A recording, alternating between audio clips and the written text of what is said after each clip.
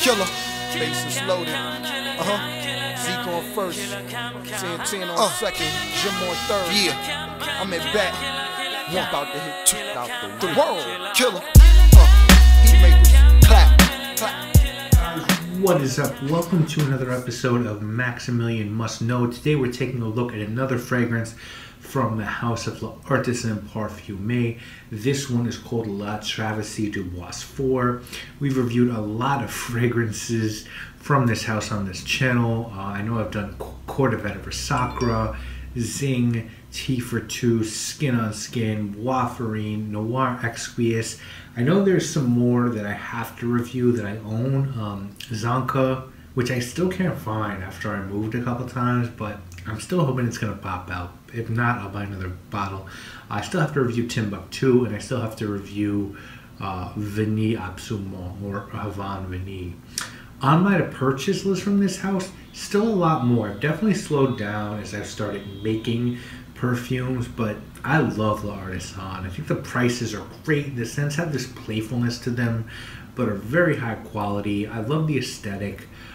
They work with a really large amount of perfumers, and they're one of the first, if not the first, niche houses out there, of course, started by the great Jean-Francois Laporte. Now, if you want some backstory on the brand that is L'Artisan, please do check out the video that I did a while back on Court of Vetiver Sacra. I broke down the entire history.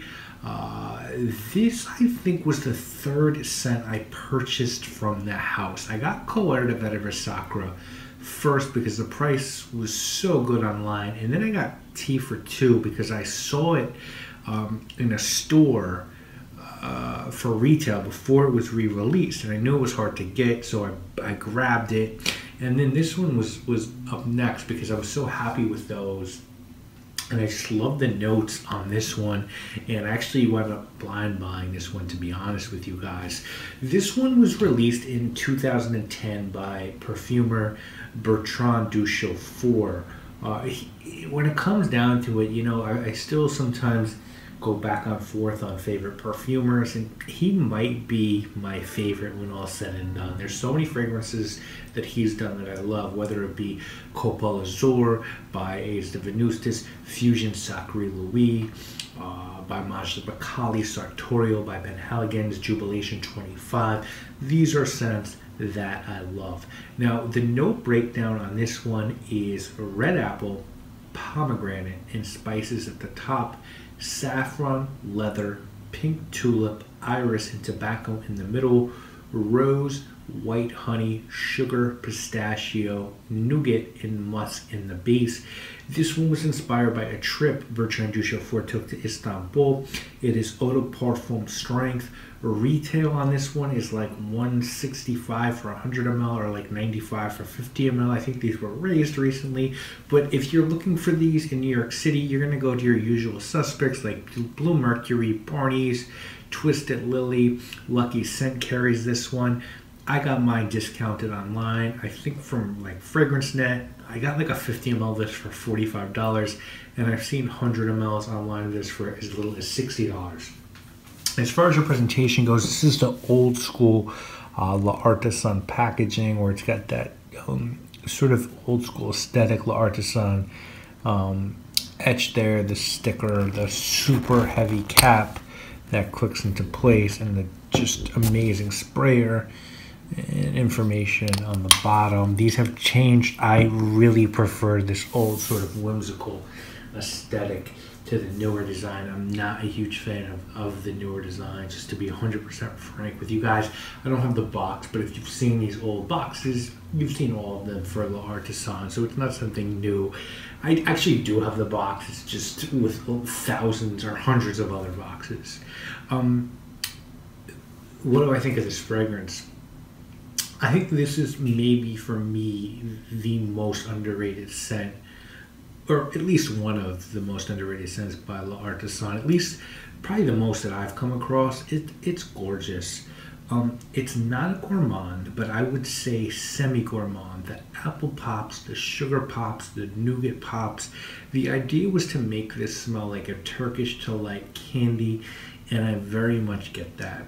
And at the top of this one, you're going to get apple and pomegranate hit and mixed with some very smooth iris, suede and leather note, and saffron. And that's really how you should think about this one. If the idea of apple and suede and iris with some marshmallow-like nougat sounds appealing to you, then I think you will dig this one.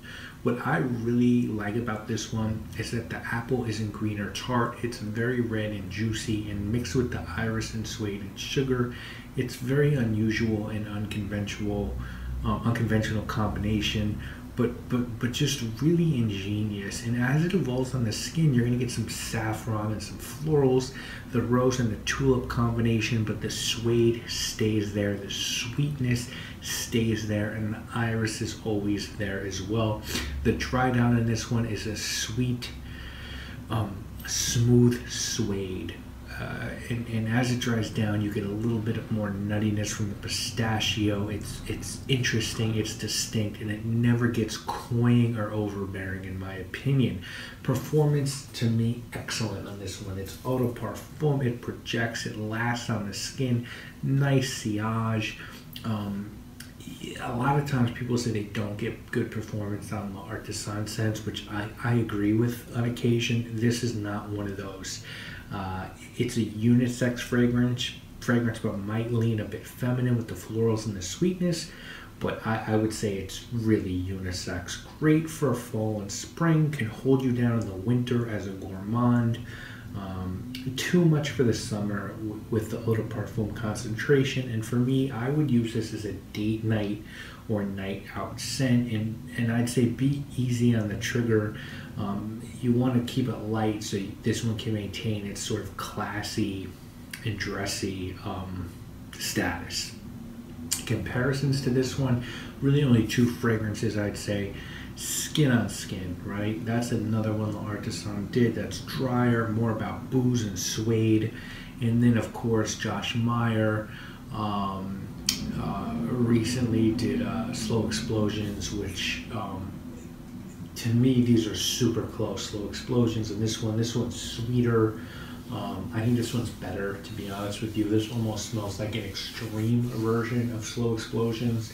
So if you like that one, but you want something a little bit more substantial, I would check this one out. Skin on Skin is also done by Duchau 4, so check that one out. I think this is sort of a more refined version of this fragrance, and I'd say Slow Explosions is sort of a lighter version of this fragrance. But those are really the only two that really come to mind when I'm thinking of anything that's sort of reminiscent of this one. If someone were trying to talk you into purchasing this scent, I think they would tell you that you can get this at a great price. It's unique, it's a sleeper, mass appeal, and a quality La Artisan fragrance by Bertrand Duchau 4. If someone were trying to talk you out of it, I think they'd say that some people might find this too feminine, too cloying, too sweet. I love this one, guys, and for the price you can find this at, in terms of originality, this is a 9 out of 10 for me. You know, if you had to pay full retail for this, it might be a different story, but when you can get this for like 60 or 70 bucks, and the performance and the note breakdown, it's unique, it's Duchau 4, it's versatile, it won't make you smell like everyone else. Other people have tried to do this fragrance, and this reigns supreme as far as I'm concerned. You know, my only gripe with this scent is that there are better gourmand scents out there, but this is fucking really good. Really no one on YouTube talks about this one too much. There was a reviewer that used to be out there named Claude. I think he has a blog out there now, something about style or whatnot, and I forget his YouTube name, but he actually was really the only dude I ever heard talk about this one. And Style Attorney, that's his blog name. He's the only one I heard talk about this one, and he actually made me check it out. He doesn't do fragrance reviews anymore, but he made me check it out, and so I give him the credit for this one. But this is a fantastic fragrance. Definitely check this one out. And that's it, guys. Let me know what your favorite La Artisan fragrance is. If you've checked this one out, I'd love to hear about it. Do you think it's close to Slow Explosions? What do you like from La Artisan? Is it too femme for you, too gourmand? Want to hear your feedback. And that's it, guys. I'll see you next week with more videos. You already know what it is. My name is Maximilian, and I must know.